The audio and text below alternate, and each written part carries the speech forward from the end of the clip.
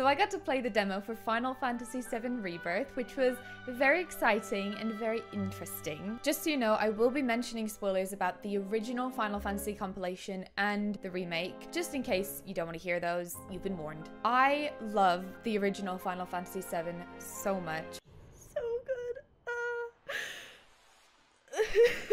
I'd actually just happened to replay Final Fantasy VII Remake just before I got to play the demo, so that worked out quite well. I'm not going to break the demo down to every last detail. I just want to talk about my experience with it and talk about things that stuck out to me. The demo was split into two sections. The first one was the fated Mount Nibel mission, which is a part of the Nibelheim flashback from the original, so not all of it. It begins in the Nibelheim caves and ends with a familiar boss fight. And the second section was the open wilds of JUNON, where you arrive in an open world area around JUNON and then get to progress through a small part of the JUNON storyline from the original game. Each section was about 25-30 minutes, so I played for a total of an hour. Everything I'm going to talk about is based on the demo. Things can change.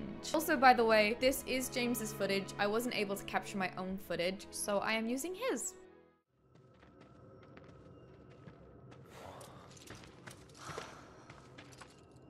A Mako spring. It's beautiful. Yeah, but if we keep using Mako to power our homes, springs like this will disappear, right? What are you talking about? Who told you that? My dad. And the mayor, if you must know. Except the planet's huge. Mako will never run out, right? Naturally formed materia.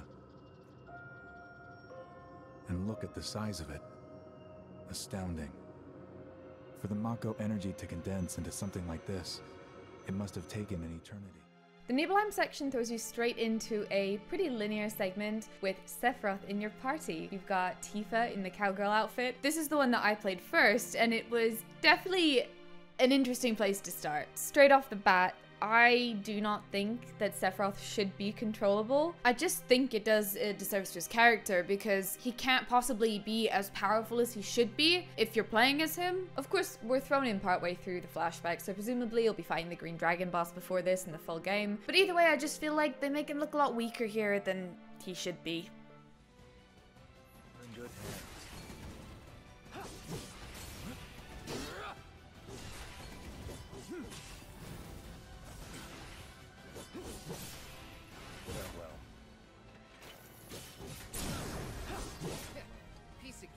It's a missed opportunity to show us how powerful he is in game terms, like they did in the original. What? What is going on?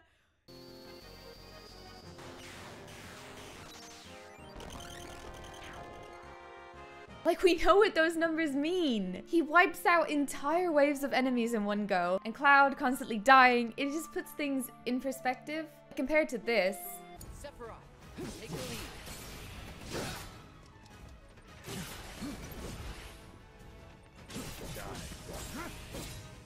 it just doesn't feel the same. Of course, in the full game, we might see him take down the Green Dragon in just 2 hits before this, but then the next moment he can only do 139 damage to a bug.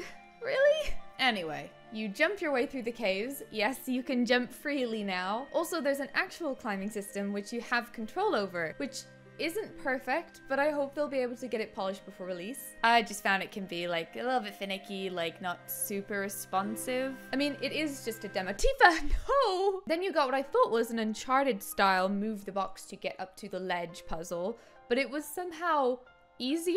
You just kind of move this thing about and it gets rid of the Mako. No, I do like that they're adding stuff like this. Overall, this whole section has felt a bit more engaging than a lot of remakes quests. There seems to be more places to explore, more things to find and interact with. I like the freedom of being able to jump where you want and be in control of where you climb. Hopefully the introduction of this box moving mechanic will make for some more opportunities to engage just a bit more. I would really like to see a proper puzzle element added to the game.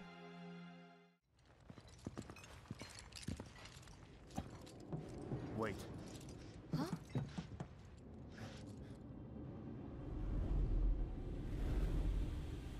What?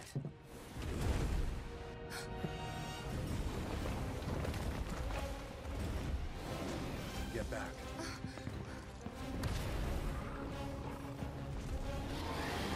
This way!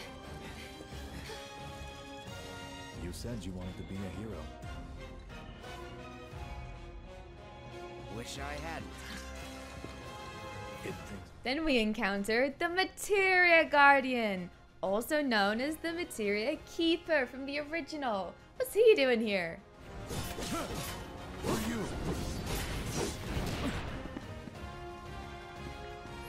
At this point, I'm kind of just focusing more so on the story, so I thought I would just cut together some of the sort of main moments in this fight, and then we can talk about the gameplay a little bit later. On me.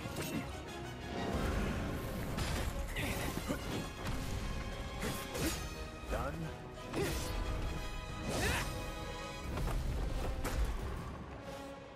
Sephiroth.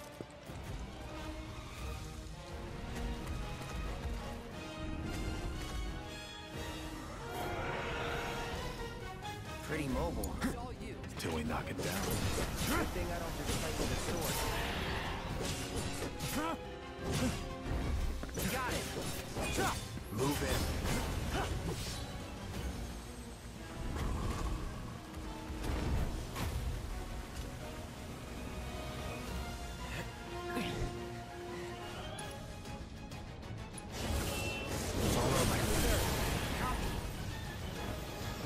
Whoa. That was insane. Don't get distracted. Strike. I know.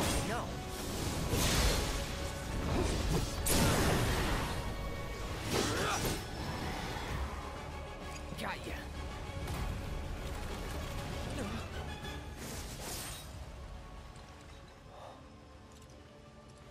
Take it from here.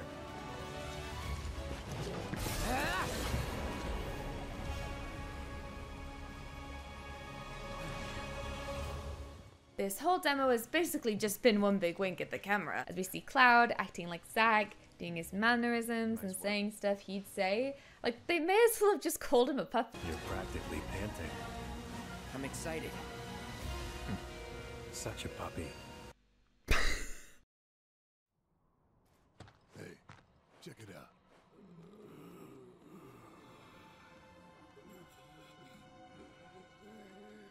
Just them? Guess so.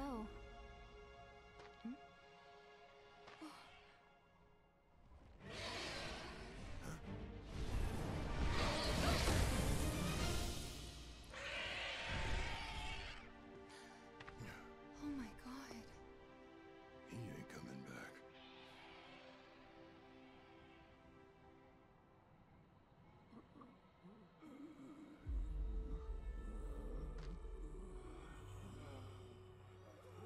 That city they're headed to, is that... Junon. Shinra territory. Come on. So at this point, we actually get a little bit of information about Fort Condor from the one and only Oracle of Knowledge, Red 13. But there's no audio because of technical issues, but don't worry, I will voice it for you. I got this. Where did that bird even come from, you think? There's a story about a great condor said to roost on an island's abandoned reactor. Though there's no longer any way to reach the isle, or at least none that I'm aware of. Well, if Red doesn't know, then I guess we're fucked! One moment. Welcome to Under Junon, our sunless oasis. My name is Rhonda. I'm the mayor and sheriff around these parts.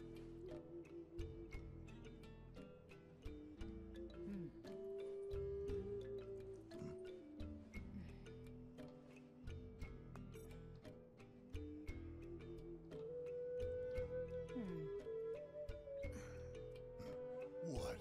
Avalanche, huh? That depends on who's asking. A woman who could turn you in. And be 100 grand richer for it. Well, you know what they say. Can't take it with you.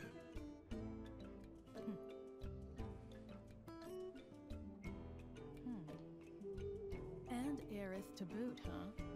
That's another $500,000 on top. $500,000? here, though. We know when to turn a blind eye. Consider our lips sealed. Sorry, but I call bullshit. Well, I don't think you would, if you knew even half of what my town's been through. I really like how Junon mirrors Midgar. The people of Junon and the people of Midgar share the same struggle with Shinra, both places divided into two levels because of Shinra. I don't think this parallel was as clear in the original game as it is here, and I do like how they're making it more obvious here. Help! Somebody! We gotta go! Now! There's a monster attacking the boat!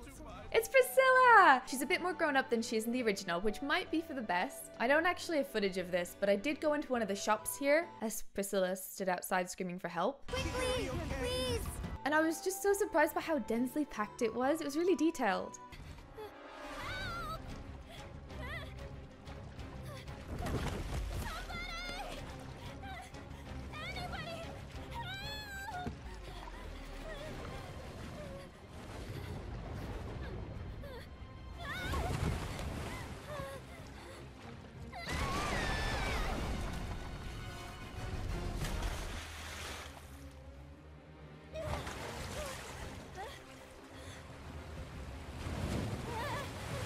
Boy, I taste terrible!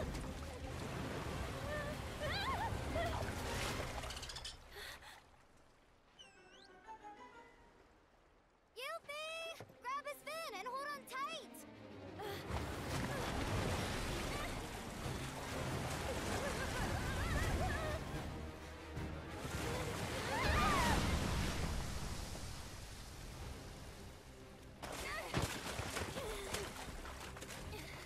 Hey, we're coming!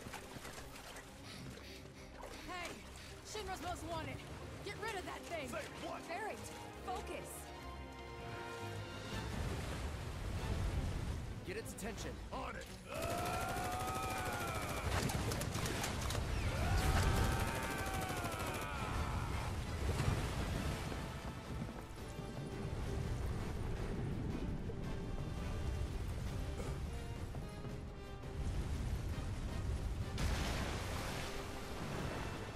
Come on.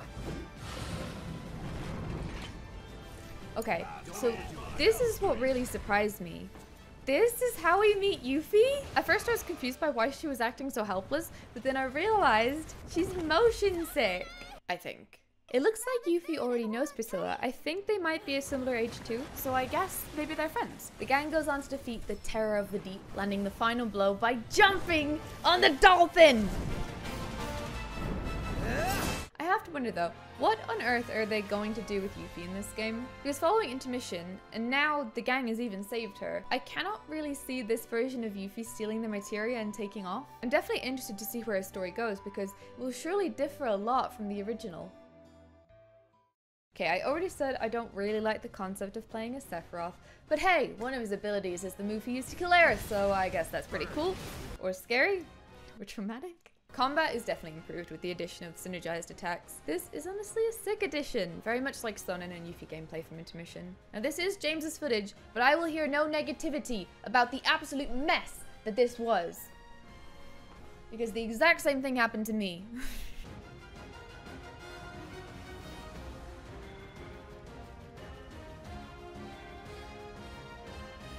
I really think I just needed more time to understand how this worked, but honestly, I'm still not too sure.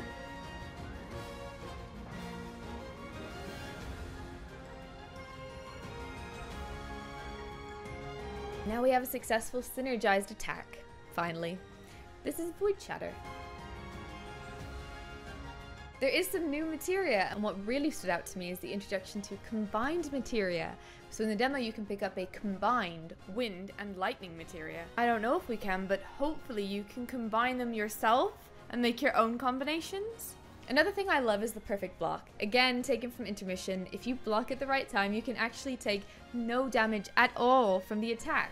I love being rewarded for a well-timed block, so I'm really happy about this. We got red combat, it's looking pretty cool, and it feels powerful, which I really like. He's got this thing called Vengeance Mode. Feel free to pause and read. I'll be honest, I really didn't get it. Still don't. They only let us use preset party combinations, and I was super disappointed that you wouldn't be able to fully choose your own party. But it turns out I just can't read. Because I now know this isn't the case. It should be fully customizable in the full game. So that's a relief. You can also switch your party anytime outside of combat. You don't need to be at a save point. You don't need the PHS. Not gonna lie, I like the charm of the PHS, but it's actually quite nice being able to change your party so easily and quickly, because it'll give you a chance to really utilize party member strengths and try out different characters and combinations that you might not usually go for, because it's so low stakes. You can switch them out constantly. Also reminding you that everyone is there, and I think that's lovely. What's a really cool detail as well is that even when in battle, the members not in your current party are actually still present, albeit off to the corner, but you can see them in fighting stands and even shouting battle quotes. Again, making it feel like everyone really is there together. Downside?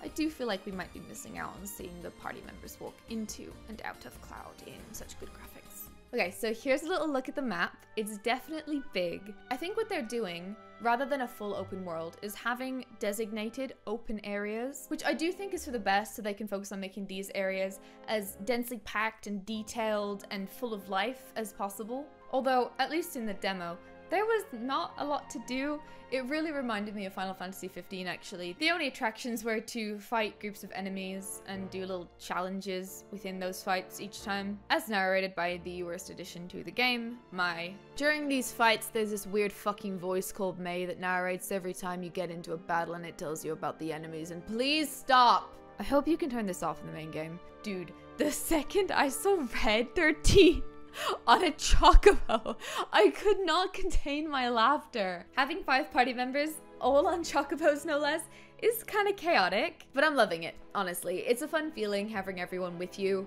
It feels kind of weird actually, but in like a good way. I think the chocobo music may be glitched, because for ages I was convinced there just was no chocobo music.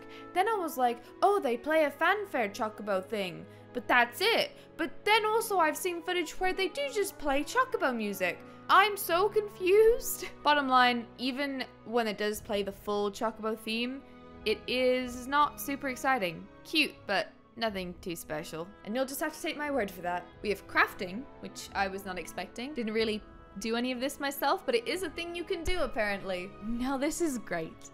The way you unlock fast travel points is by following these little chocobo chicks. Okay, what is he doing? Why is he just turned around and gone the other way? What the fuck? Anyway, so he just did it again.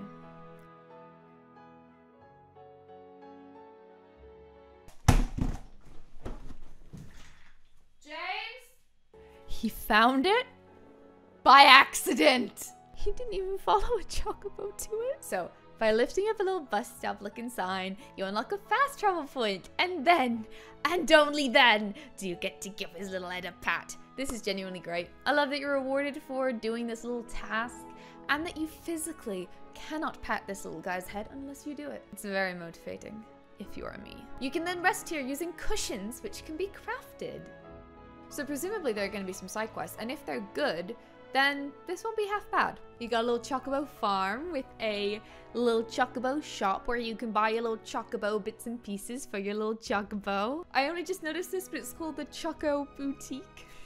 That is genius. Also only just seeing, you can change the color sets too. Ooh, this is super cute. Guess what color I will be making everything. I can only imagine how many little outfits may exist. I hope many. I also noticed that many of the synergy abilities involve throwing other party members at the enemy. Oh, what's this? Stamp? But I thought he was a terrier. Final thoughts. Honestly, I think that I will have a lot of fun with this game. I am excited to play it, and if you want to watch me play it, I'll stream it on Twitch if you want to follow me there. I think they've really just improved on the combat. The combat is fun and interesting and it looks cool. I also think they're going to be trying to cut down on filler compared to Remake, because now that they've got an open world, hopefully they will be putting lots of side quests for all of the additional content that they want to add, and potentially that will mean the main story can be pretty streamlined, which I am always a fan of. I don't absolutely love the direction of the remake. I feel like there are a lot of changes being made that for me, take away some of the reasons I love the original so much. It will be an experience. There will be things to discuss, which is always fun. And if you want to watch that playthrough, it will be streamed on Twitch. I will probably end up putting some videos up on here as well to summarize that experience. I've never made a video this style before. I'm extremely uncomfortable and awkward in front of the camera. It's so much harder than streaming. Let me know what you think about the demos, and thank you so much for watching.